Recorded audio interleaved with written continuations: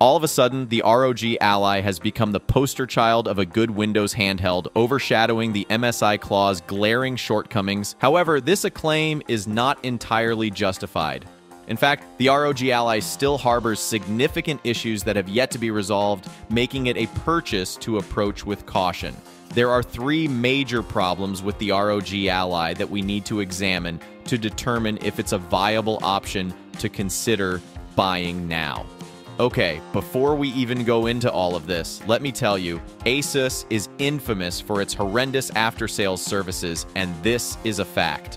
If you haven't experienced it, just search for it on the internet, and you will find countless videos from reputable tech reviewers who vouch for this. See, Asus's main charm is that they do not fear to experiment with their devices. If there is a new 3-screen foldable laptop, I am pretty sure it's going to be from Asus, and doing these innovative devices that resonate with consumers has actually brought them into the top laptop manufacturer spot over the past couple of years. And fairly so, when all the other companies were too afraid to try something new, Asus always tried to freshen things up for us, and I am all for it. But the problem happened when their half-baked and bad quality control products reached the market and a lot of people actually bought them. And they started to see a massive amount of backlash. For example, they had this product called the ZenBook Duo Laptop Series, where they had a small screen above the keyboard which can act as a second screen, and it is a pretty rad concept. Plus, it is an expensive laptop, but it is rife with issues. Don't believe me? Search it, and you will find terrifying user experiences, and the most horrifying part of this problem is that these laptops went good till the warranty periods, and then they started to fall apart. Some of them went completely dead, and the top model of this laptop could set you back by $3,000 USD. Just imagine buying $3,000 tech that's being used as a paperweight. It's just one product, there are many such cases, and ROG Ally is another product that joins the same queue.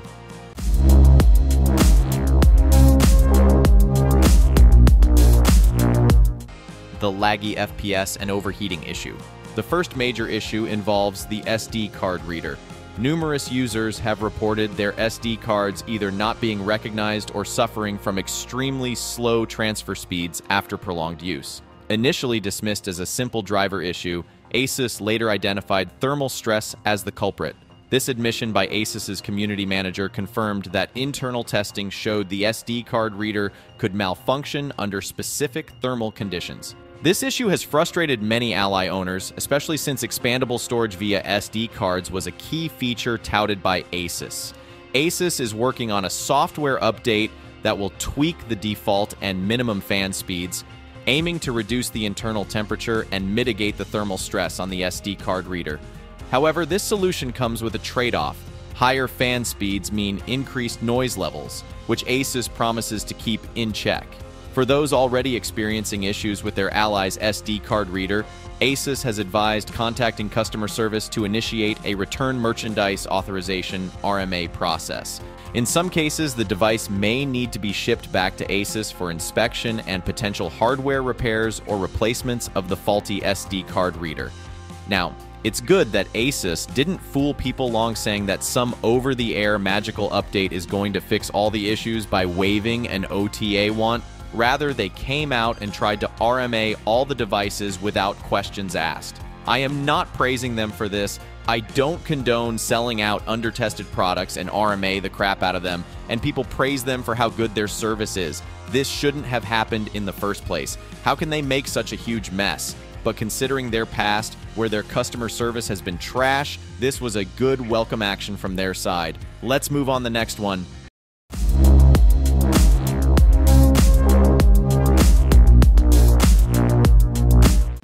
The stick drift. The infamous stick drift problem that ruins the experience for any gamer on a handheld device, and guess what? Even the ROG Ally has it. And that too, a lot of ROG Allies suffer from this. These problems can seriously affect gameplay, making precise control in games frustratingly difficult. A joystick dead zone refers to an area of the joystick's range of motion where input is not registered, causing delayed or no response in-game. Stick drift, on the other hand, results in unintended movement, as if the joystick is being moved without any actual input. This issue is particularly problematic in shooter games where precision is key. The origin of the joystick dead zone issue seems to be a software problem related to the device's Armory Crate software rather than a hardware fault. This is somewhat good news, as software issues can potentially be resolved with updates, whereas hardware problems might require physical repairs or replacements. Users on the ROG Ally subreddit and Discord have been vocal about these problems, expressing disappointment and considering returning the device. The community has also been active in trying to diagnose and find solutions, with some suggesting the problem could be fixed through software updates or adjustments to the controller's settings. But there are many machines that did have hardware-related stick drift issues, and then again they got RMA, or fixed by Asus's customer support. Yes, it's a pain, but what else can someone do? They have already paid for this faulty piece. The screen won't turn on. Another frustrating problem that ROG users have been facing is where it suddenly stops turning on or charging. Many users have reported this problem, often occurring unexpectedly, even during trips or after just a few weeks of use. One user shared their experience of trying various troubleshooting steps, such as holding the power button for a minute, pressing volume down and power buttons together, and using different chargers and outlets, but none of these methods worked. They had to resort to taking the device to a repair center, which estimated a 5-10 working day turnaround time. However, some users have suggested potential fixes that could be tried before opting for the repair route. One recommendation is to remove the back cover, disconnect the battery for 10 minutes, reconnect it, and reassemble the device. This has reportedly resolved the issue for some users. Another suggestion involves a specific button combination. Plug in the charger, hold the power and volume down buttons for 20 seconds, release the power button while still holding volume down, then release volume down and press the power button. This trial and error approach has worked for some users who thought their device was dead. While these methods may not work for everyone, they are worth trying before sending the device for repair, as they could potentially save time and hassle. If the issue persists, seeking professional assistance from the repair center may be the best course of action. Just imagine, you've bought a new handheld device and you're having so much fun with it, but after 3 days, it just won't turn on. How would you feel?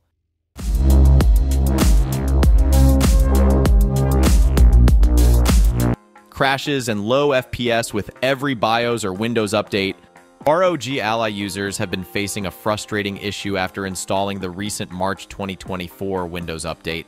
Many users have reported significant performance drops, with games stuttering and running at a mere 15 frames per second FPS, despite showing higher frame rates on monitoring tools. The culprit seems to be the Windows 11 KB50358553 update and recent AMD driver updates released in March 2024. Users with AMD-powered devices, including the ROG Ally and AMD laptops, have been affected by this performance degradation.